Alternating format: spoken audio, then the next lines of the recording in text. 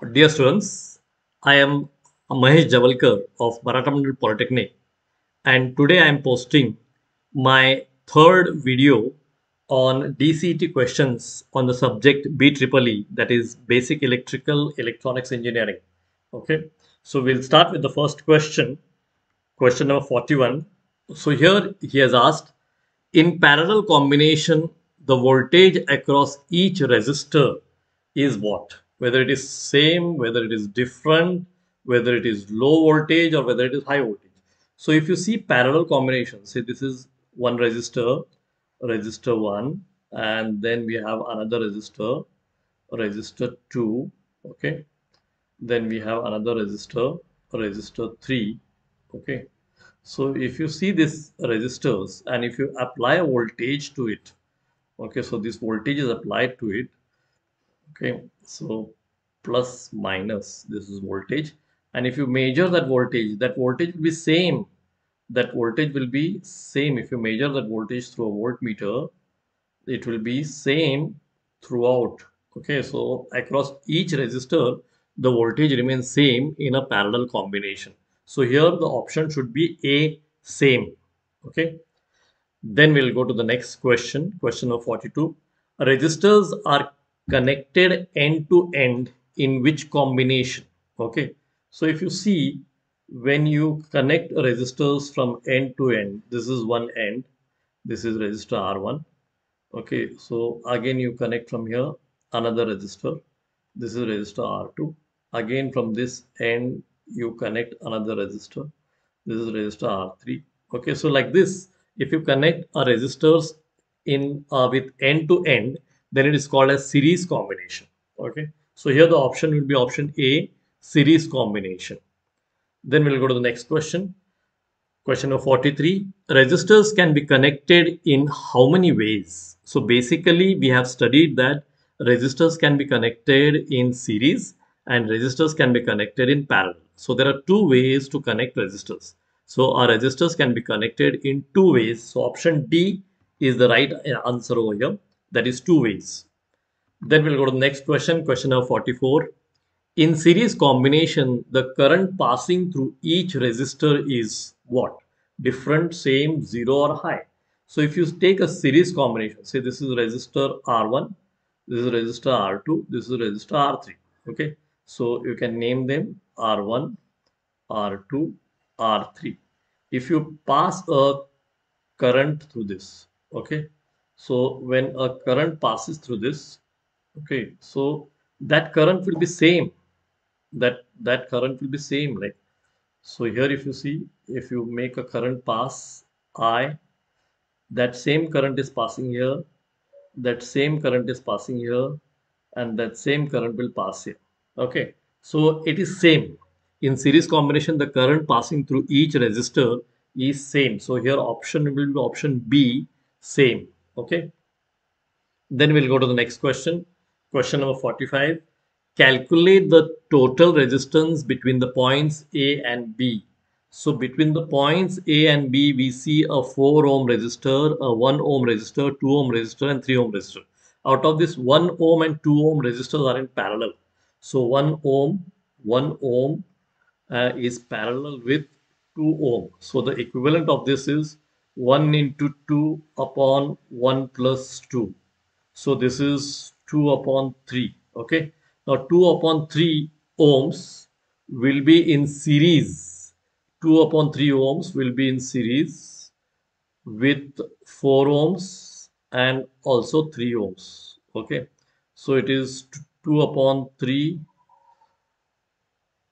plus 7. Okay. So 2 upon 3 plus 7. So this is nothing but 2 plus 21 upon 3. This is nothing but 23 upon 3. This is nothing but 3 sevens are 21, remaining 2. 0.036 18, again 3666. It will go on 3666, so it is around 7.67 ohms. Okay, so here the answer will be answer C, 7.67 ohms. Okay, then we'll go to the next question. Question number 46. Calculate the equivalent resistance between A and B. So here if you see the a diagram, okay, so here you can see 5 ohm resistor, 15 ohm resistor, 10 ohm resistor, 20 ohm resistor. So here 5 ohm is in series with 15 ohm. Okay, now this combination will be parallel for a series combination of 10 ohm, 10 ohm plus 20 ohm. Okay, so here you can see this will be in parallel combination with 10 ohm plus 20 ohm. Okay, so if you do this, then it will be 15 plus 5 is 20 ohm, which is parallel with 30 ohm. Okay, so if you want to find the equivalent resistance of this, so it should be 20 into 30 upon 20 plus 30. Okay, so this is nothing but 600 upon 50. Okay, so 0 goes, 5 ones are 5, 5 12 are 60, so it will be 12 ohms. Okay, so answer will be 12 ohms for this combination. So here answer C will be the right answer, that is 12 ohms. Okay, so the equivalent resistance, if you see this diagram, 5 ohm and 15 ohm will be in series, 10 ohm and 20 ohm will be in series, and both this equivalent series will be in parallel to each other. So the answer here will be 12 ohms. Then we'll go to the next question, question number 47. Batteries are generally connected in what combination? So if you want to increase the value of the batteries, okay, they should be connected in series. So once they are connected in series, the effective value of the series combination will be an increased value in terms of voltage. Okay, so then here the answer should be series. Batteries are generally connected in series. So A, series is the answer. Then we'll go to the next question. In a dash circuit, the total resistance is greater than the largest resistance in the circuit. Okay, so now here we can take a example of series combination. Okay, say these are our resistances in series. This is 1 ohm, this is 2 ohm, and this is 3 ohm. Okay, so here the largest resistance is 3 ohms. Okay, 3 ohms. But the equivalent resistance is 3 plus 2, 5 plus 1, 6 ohms. So that is 6 ohm is the equivalent, and the largest resistor is 3 ohms. So the equivalent value is greater than the largest value, and it happens in a series combination. So here the answer should be A, series. Okay, so in a series circuit, the total resistance is greater than the largest resistance in the circuit. Okay. Then we'll go to the next question, question number 49. In a dash circuit, the total resistance is smaller than the smallest resistance in the circuit. Okay, so this is your question here. So here, if we have to think about a parallel connection, okay. So if you see a parallel connection, say this is one resistor and this is another resistor, okay. Say this is 2 ohm and this is 3 ohm. Okay, so if you take the equivalent resistance here, it will be 2 into 3 upon 2 plus 3. So this will be equal to 6 upon 5. So this will be equal to 5 on the 5.05 to the 10, 1.2 ohms. Okay, so equivalent resistance will be 1.2 ohm. 1.2 ohm will be less than the smallest resistance here. So here the smallest resistance was resistance 2. So equivalent resistance is less than the smallest resistance, and this happens in parallel combination. So here answer should be B, parallel. Okay. Then we'll go to the next question, question number 50, which is the most cost efficient connection. Okay, most cost efficient connection. Now, this will be answered as series connection, because in series connection, the voltage which is supplied can be shared. Okay, and hence low voltage appliances can be used. Okay, so that is why if you think about the cost efficiency, then it is series combination. Okay, so answer A, series is the right answer for this question. Then we'll go to the next question, question number 51. Which of the following device converts chemical energy into electrical energy? So obviously we always see in day-to-day life a battery which is made up of a chemical. Now that chemical energy will be converted into electrical energy. So here the answer should be A, battery. Okay. Then we'll go to the next question. Question number 52. The a commercial unit of energies. So we all have an energy meter in our house, and on that energy meter we measure our units. How much is the electricity consumed? Okay. Now if you see that energy meter, there will be something like this kilowatt hour. Okay. So that kilowatt hour is the unit of energy. So here option C will be the right answer. How many watts used? Okay, in a given time, that is hour. So kilowatts per hour. Okay, so kilowatts hour is the unit of energy. Okay, so here C, kilowatt hour. Then we'll go to the next question. What is the smallest unit of power? So options here are watt, kilowatt, horsepower, and megawatt. Obviously, it is watt. Option A is the right answer. It is the smallest unit of power. Okay. Then we'll go to the next question. Question number 54. Kilowatt hour, that is kWh, is a unit of what? So obviously in our earlier this thing we saw that kilowatt hour was the unit of energy. Energy meter is one which uses the unit as kilowatt hour. Okay, if you start from the basic explanation as I've given here, power is the energy per unit time. So P is given as energy upon time. Okay, and the unit of power is kilowatt, and the unit of time is R.